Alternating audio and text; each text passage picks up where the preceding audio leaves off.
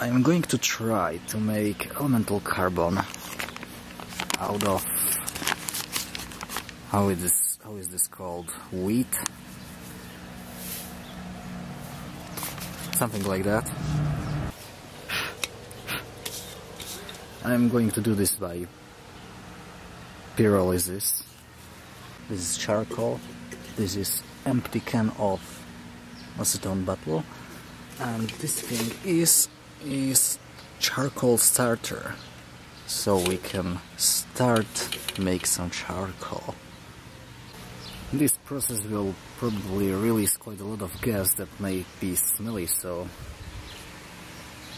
hope that our neighbors will not mind this.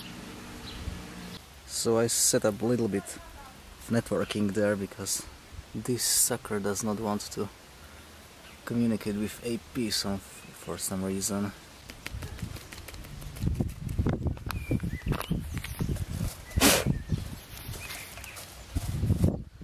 Or should I rather sniff it? Well. Oh, I never used this thing before, so correct me if I'm doing this wrong. So I guess I will pour a little bit of acetone there. And then go away. Set it on fire and put it on top of that.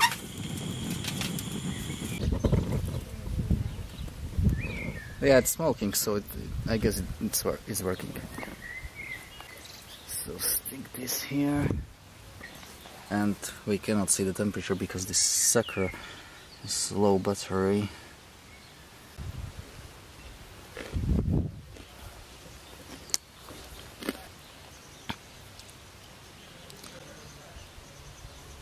I was baking this up to about 700 degrees Celsius. This is what has been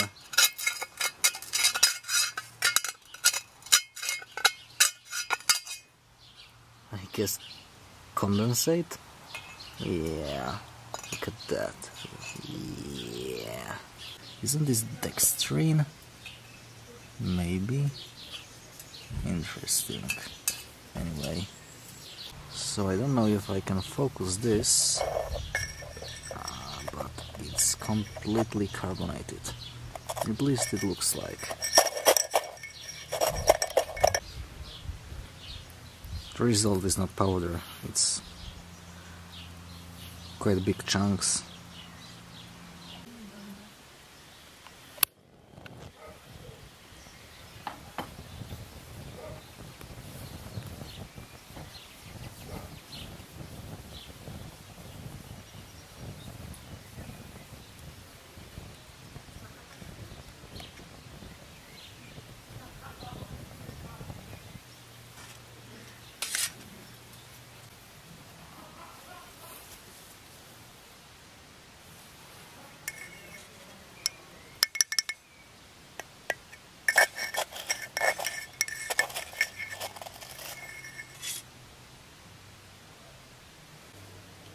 Okay, so here's the carbon that we have recovered from the pyrolysis. It's quite chunky. It has a nice carbony sound to it. Basically like charcoal. I tried to powderize it using mortar and pestle, but it's quite hard. I mean, it can be quite hard. Let me see if I can... Oh, maybe this one.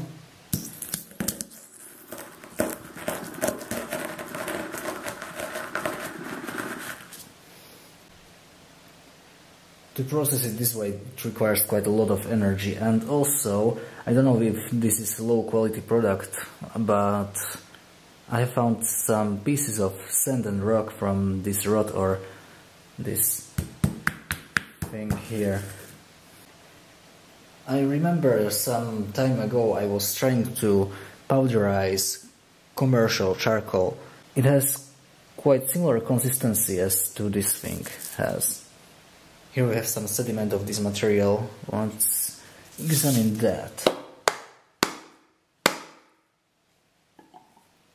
Holy shit, it's incredibly fluffy. Oh man. It's a little bit wet, so that may be that.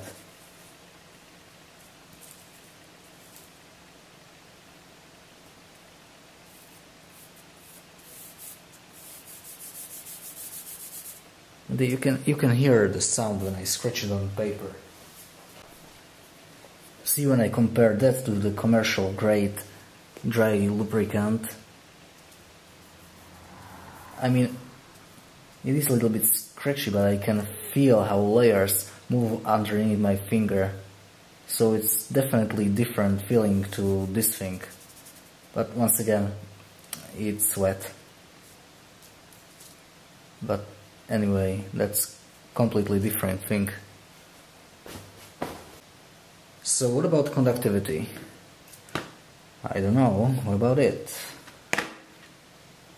Actually, I did not test this. So let's try this piece.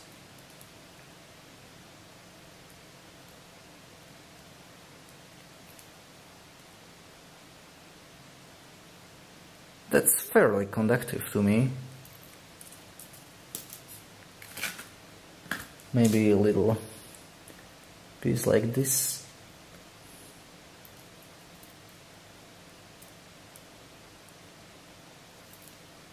Holy shit.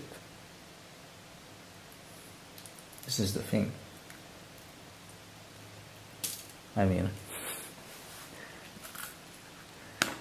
Okay, so what I'm going to do now is I am going to grind this in the coffee grinder and see how fluffy it can get.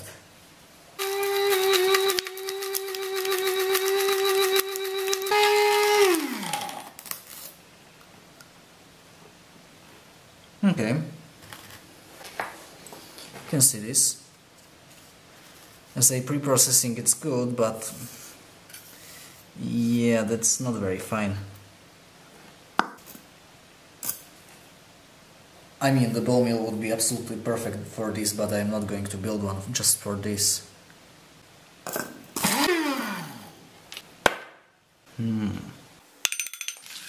Okay, so it is clumping together like crazy.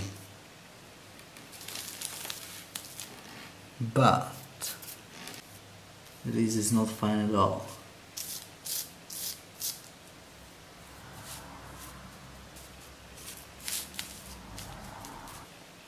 It would be absolutely perfect to get graphite in powdery form right after pyrolysis.